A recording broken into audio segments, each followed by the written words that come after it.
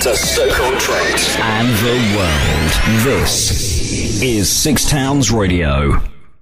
Okay, I'm with Hannah from Emma Bridgewater. You've been invited down to see the Warhorse here at Gladstone Pottery Museum. What did you think of the horse? Oh, amazing. Yeah. It's so lifelike. It actually quite freaked me out a little bit when I was kneeling below it with the plate, because you could even feel the breath on my hair and everything.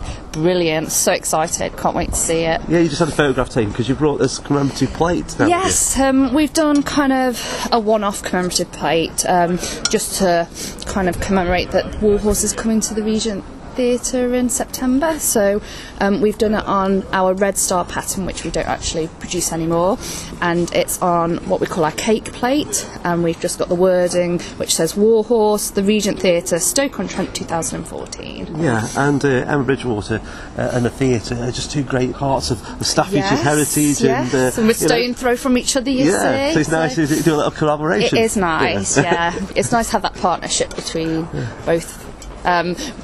During Christmas, the Regent came down dressed up and handed out. We did a competition with them during our Christmas market, so we're always keen to do whatever partnership with them that we can. Do you go to the theatre a lot? I do, actually. I love it. I go quite often. I was quite lucky.